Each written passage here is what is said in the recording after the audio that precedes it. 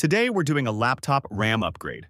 It's one of the simplest ways to breathe new life into your laptop and expand its performance capability. So I decided to give my wife's laptop a serious performance boost by swapping out the old factory memory for a premium DDR4 RAM upgrade using the Corsair Vengeance dual-channel 32GB kit. With a memory speed of 2,666 MHz and low 1.2 volts operating voltage, it offers a balance of speed and energy efficiency. Getting the back cover off your laptop is usually the most challenging part of the upgrade.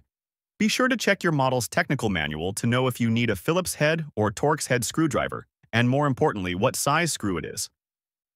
After removing the screws, use a thin piece of plastic to help lift the case off.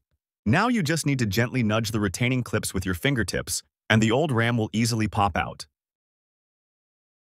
Next, just align the notch on the new RAM module with the corresponding key in the SODIMM slot. Gently insert the module at an angle and press down firmly until the retaining clips securely lock it into place.